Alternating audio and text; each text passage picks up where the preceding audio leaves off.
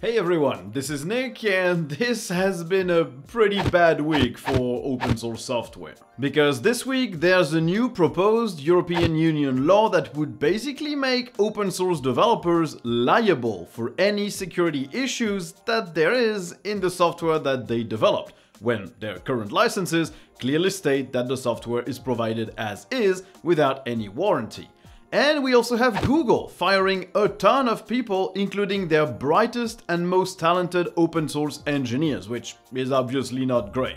Oh, and we also have the GNOME 44 Alpha being made available for everyone to test. So let's unpack this segue to today's sponsor. Yes, it came packaged in a box.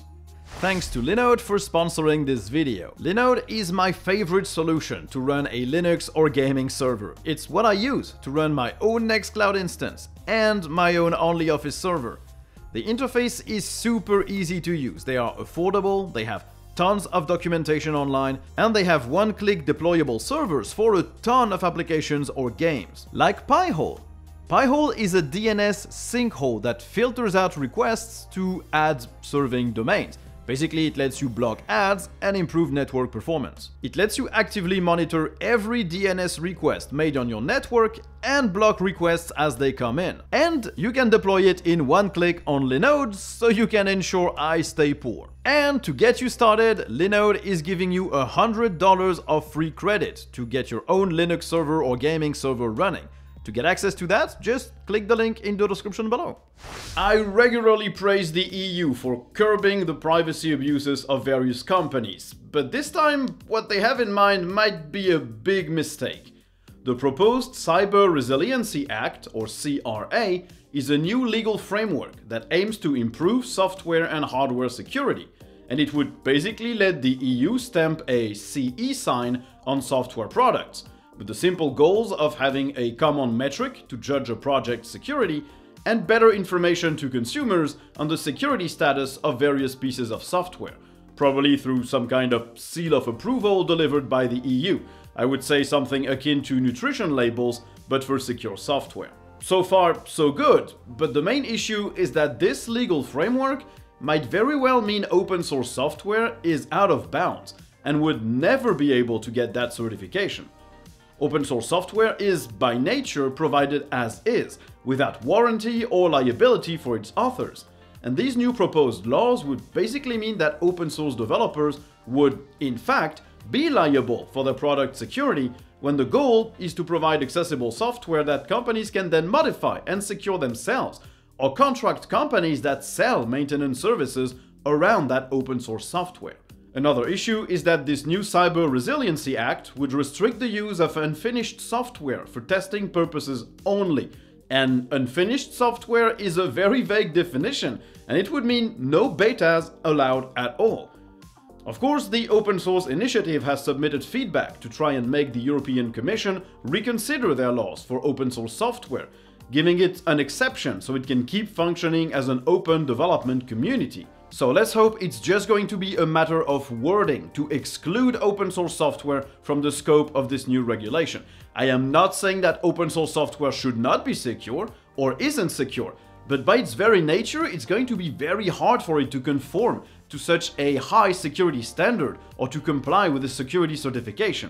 And if no exclusion is put in place, since virtually all companies make use of some kind of open source software or another on their website, web app, or just pure software product, it's going to kill development innovation in the EU if open source cannot be used reliably by companies that want to propose something that conforms to this security standard.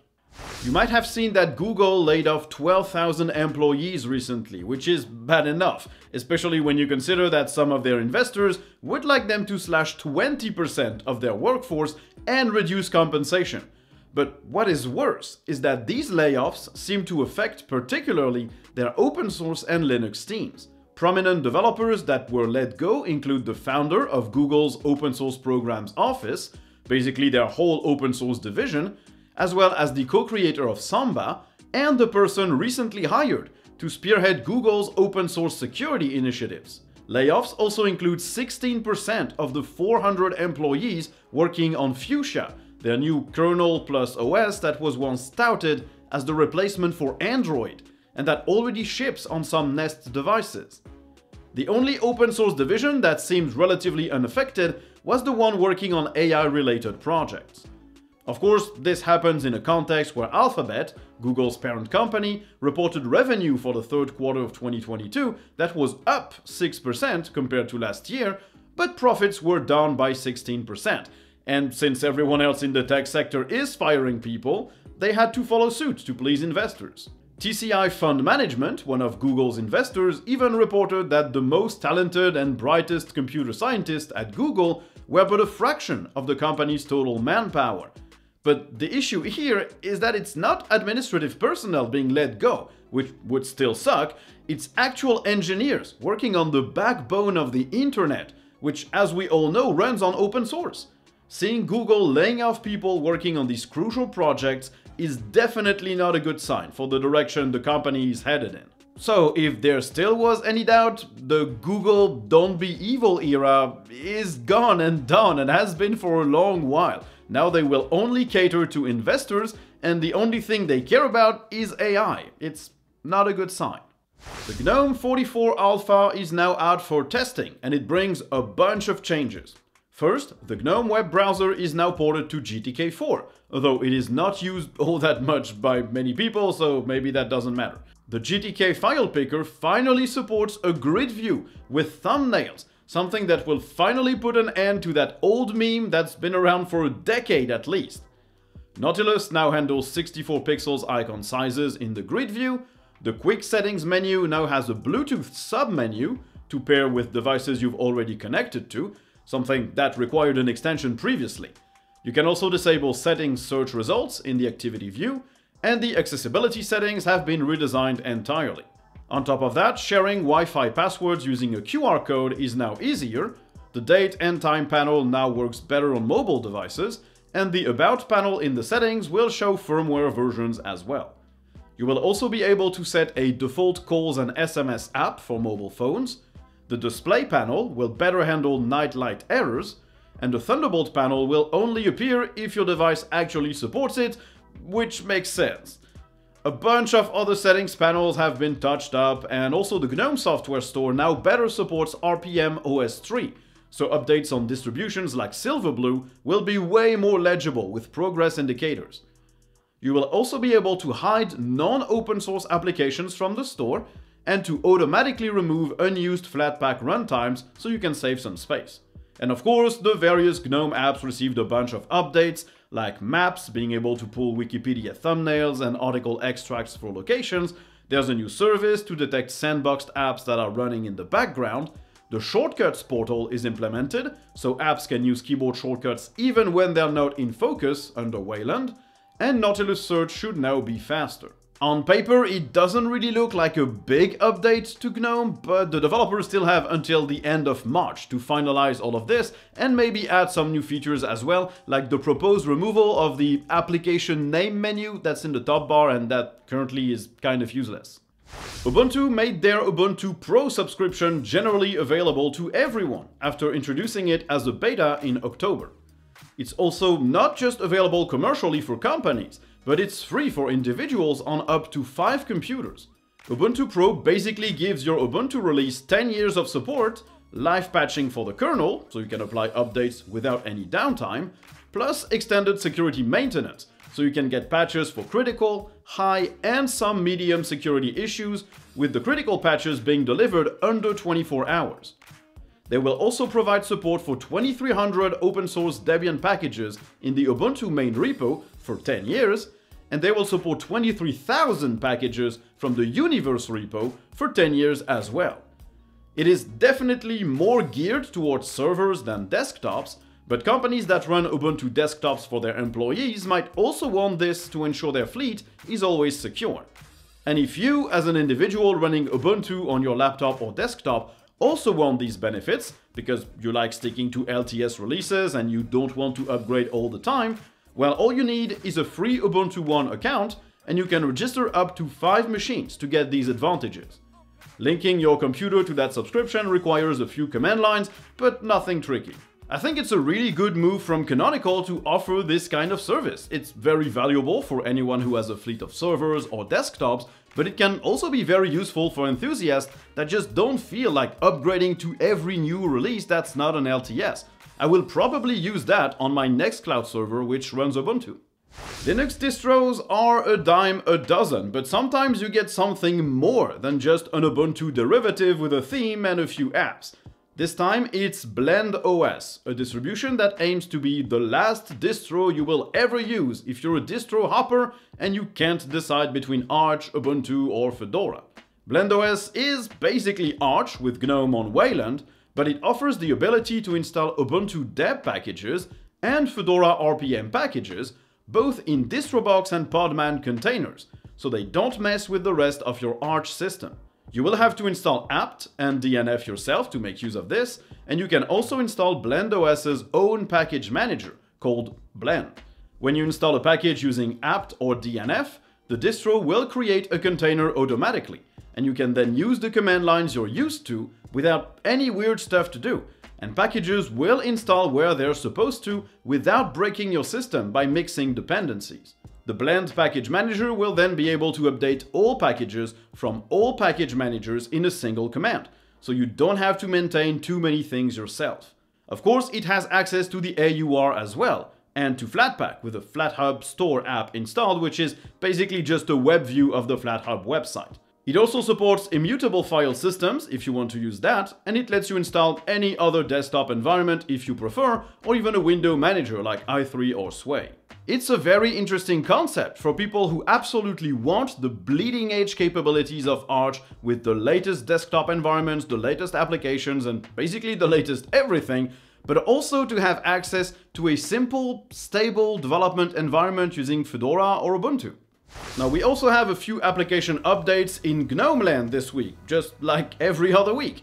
Tangram, the web browser that lets you keep a bunch of web apps pinned in a single simple window, has been ported to GTK4 and libadwaita, and it now has a responsive UI, plus better web performance, probably thanks to an updated WebKit engine, and also support for the system dark or light theme. Denaro, the personal finance manager formerly called Money, has a new release out with a bunch of new features, like attaching an image of a receipt for transactions, letting you repeat those transactions, exporting an account as a PDF, sorting transactions by ID or date, and some performance improvements as well. Bottles got a new update as well, and they greatly optimized the first startup of the app by downloading necessary components way faster. They also added game scope improvements for running it on the Steam Deck, Envy API should work properly now for NVIDIA users, and there are tons of bug fixes, and VKD3D is enabled by default for gaming bottles. And we also got a nice look at GNOME on mobile phones, and it already looks quite functional, being all based on nice easy gestures that should be familiar to everyone using Android or iOS. It was demoed on a OnePlus 6T with post-market OS, and it all feels very fast and fluid. Now, there are still some things that need tweaking, of course, like the double pull-down gesture to show the GNOME quick settings, or the keyboard not always showing up in text fields, but it's already in pretty good shape. Honestly, all it seems to be missing, for me at least, is a simple, easy implementation of Waydroid and maybe MicroG, so I can install the few Android apps I need. If I could find a good phone good enough that runs it, I would probably switch. And let's finish this with the gaming news. First, since EA had replaced their Origin launcher by the EA app, a lot of their games stopped working correctly on Linux and on the Steam Deck. Fortunately, it seems like it's being fixed, as Valve went and re-reviewed a bunch of titles to mark them as playable after they delivered a fix in Proton. Newly replayable titles now include Battlefield 1, 4 and 5, Jedi Fallen Order, The Sims 4, Titanfall 2, A Way Out, It Takes Two, the Mass Effect Legendary Edition, Mass Effect Andromeda, and a lot more. Now, a new year, a new version of Wine, this time version 8.0.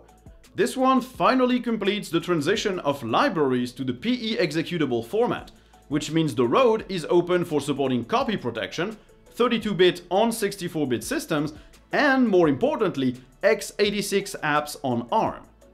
A new theme is enabled by default as well, so Windows apps won't look so Windows 95 anymore, and the various graphics drivers for Vulkan and DirectX have been improved a lot, with major performance improvements.